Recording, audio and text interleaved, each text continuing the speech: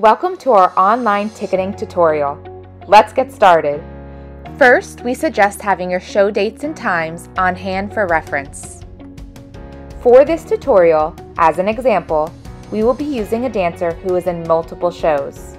This tutorial reflects the 4 complimentary tickets you receive for each of your costume fees. I'm going to start with my first show, which is Saturday, June 10th at 12 p.m. So I'm going to click right on the date, time. Here it's going to ask me for my code.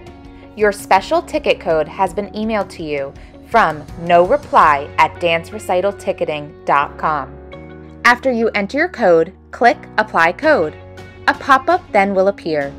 You'll see a coupon code and a priority code which lists your concert dates and times.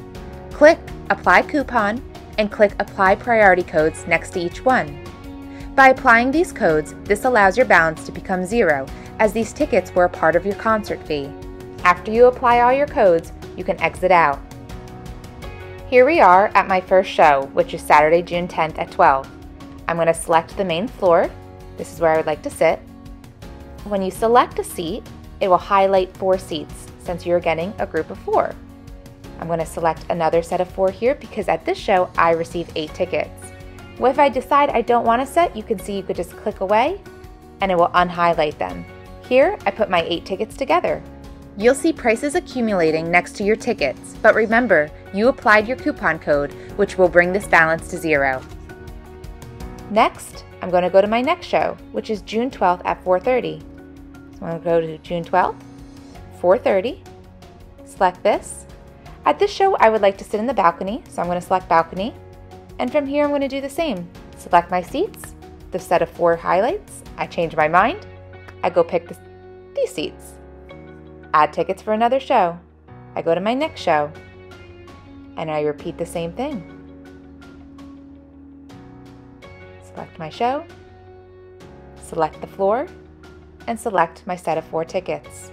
Here, I try to select another 4, and it's not letting me because I don't have a code, because this show I only received 4. So that is what will happen if you are trying to select more than you are allotted. Okay, time to pick the seats for my final show. So I'm going to my final show, repeating the same process that I just did. Once you've selected all your tickets, you can see here on the right, it lists all your tickets with the dates and times. So here you can confirm you've received everything. Click Continue with Checkout. From here, you're going to enter your first name, last name, email address, and a phone number.